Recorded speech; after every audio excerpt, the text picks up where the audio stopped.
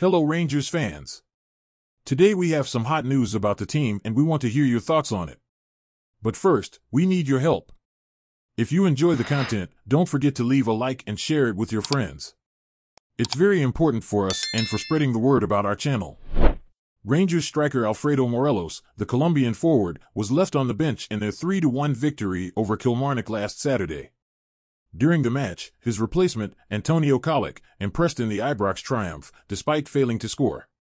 Morelos had been a regular starter since Michael Beale's appointment, partly due to injury problems in the team. However, after recovering from an injury sustained last November, Colak impressed in training and was selected to play against Kilmarnock.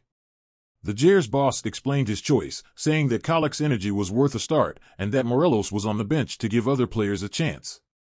Beale also revealed that Morelos, whose contract expires at the end of the season, has not yet received any renewal offer.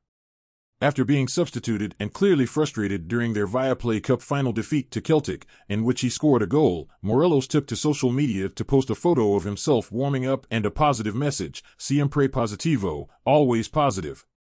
Games continue to come thick and fast for Rangers this week, meaning Morelos may have another chance soon.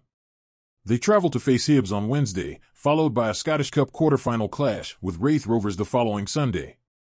So, what do you think of the news?